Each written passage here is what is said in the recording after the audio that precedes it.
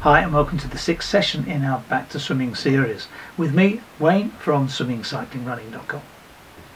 Up till now we've been mainly concentrating on form and balance, but in this session we're going to actually test you. This is the first time we're actually going to start testing your speed and actually ramping up the intensity a little bit so you actually get out of breath and start getting back into some form of condition when you're swimming. So hang around, because this is going to be a slightly harder session than you've been doing in the previous 5 weeks. And remember, this is a series, so if you want to find out when we upload more sessions for you, then just subscribe and hit that notification bell. And if you do like what we're doing, just give us a thumbs up. It really helps the channel. Thanks very much for that. Even though we're doing a time trial, we want to start a sensible way. And that means with a warm-up. And what we're going to do this week is 2 200-metre swims, where the first one we're going to just swim steady and the second one we're going to start picking up the speed as we go through the 200.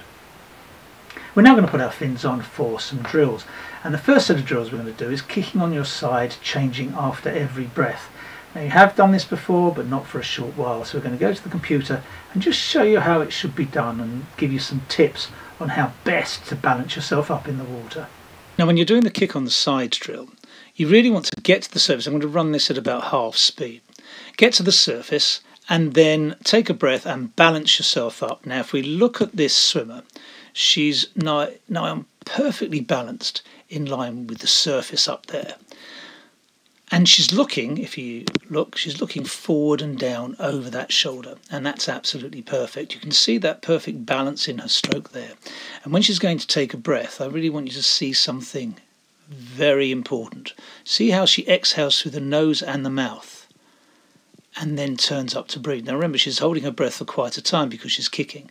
So she's exhaling, just turning up to breathe.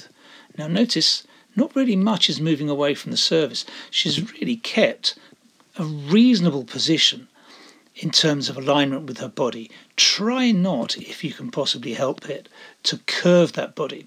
It's much better to hold it dead straight. And then she puts her head back in and continues on. And you'll see the next girl coming up here. As she starts to breathe again, she exhales through her nose and mouth, turns up to breathe, stays in that nice balanced position and comes through. Now she's going to do changing after every breath, so she's going to change from one side to the other. And that's exactly how you should do it. Change from one side to the other without moving your body excessively. Alright, so that's 4 of those on 115. And we're then, with our fins still on, going to do 6 50s on 105 in sets of 3. The first 3 are going to be the pointed catch-up drill that we did last week. Now I'll give a note there to the last week's session so you can see that if you wish. The second lot is going to be finger drag, and this is a really important drill. It's a relaxation drill, so we're going to go to the computer and I'm going to show you someone doing it really well and a little explanation of how you can do that. The key to successfully doing finger drag is relaxation, and you'll see here that Adam is completely relaxed when he's actually doing the stroke. Now if we stop it as he brings his arm forward, now he's bringing his arm fairly close to his body, and we look at that angle, we can take slightly out.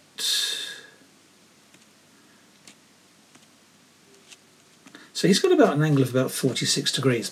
Now a lot of people can't get an arm that close, they can't get that high an elbow. So if that's the case, just extend your elbow out to the side, have an angle of about 90 degrees, but just keep that beautiful relaxation in your arm as it comes forward with your fingertips, as you can see, just slightly dragging the surface of the water. That will be fine. When you're breathing, as you're doing this, make sure you're breathing towards the end of your stroke. So you can see he's turning to breathe and he's breathing just as his arm exits the water, and as his arm passes his shoulder, he's then letting that drag his head back into the water. I'd say he's slightly late there.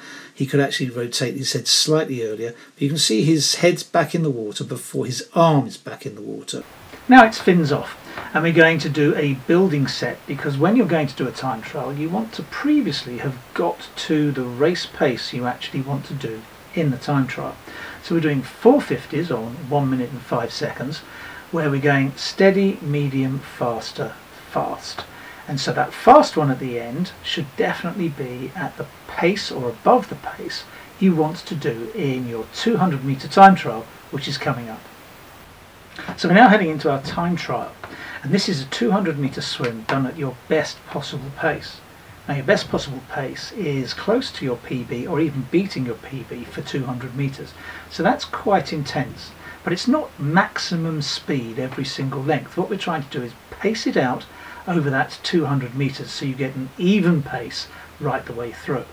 Importantly, please take your time as you finish, because we're going to use that time in the main set that's coming later.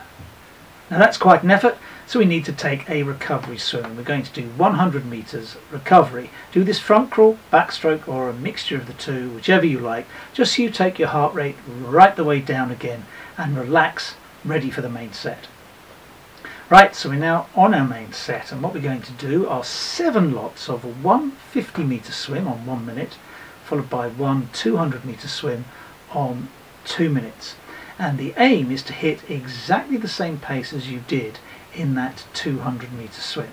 So the 50 meters is 1/4 that time, and the 100 meters is half of that time. Now because this is less distance, that shouldn't be too difficult to hit. But as you come to the later swims, you may find that quite difficult. So it's going to be a testing set, and your heart rate's going to remain quite high throughout. Now the ability to hold pace is hugely important, especially for longer distance swimmers such as triathletes. If you can't hold a pace, you don't know what's going to happen in a race. But you should also know the pace you're holding at the effort you're giving out. And this type of set is key and fundamental in drilling into your brain exactly what you might be able to do in a race. When you come to it in a race, you'll feel, yes, I've done this intensity before, I know what it feels like, I know I can keep going, instead of, is this too fast, is this too slow? If you find that on those times you can't hit 1/4 and 1/2 of that 200 meter time, then I suggest you do fewer repeats and just extend the time to 1:15 and say 2:30 instead of 1 minute and 2 minutes. The aim here is to keep the intensity high. So just slowing down will not actually be doing what we want to do in terms of the effect we want on your swimming. After that set's complete, we just have the swim down. Now I've suggested 150 meters, but you can do more if you have the time. And that is the end of our 6th session. You've done 2,600 meters at quite a high intensity. We've been mostly in level 3 today, which is unusual up till now. But level 3 is the racing level that you're going to have, unless you're actually a swimmer, in which case you might actually be going higher than that. But if you're a long distance swimmer, level 3 is where you need to be most of the time. So this is a key set to actually get you fit for the future and back to racing again. Okay, thanks very much for watching. See you next week. Won't be quite so intense next week.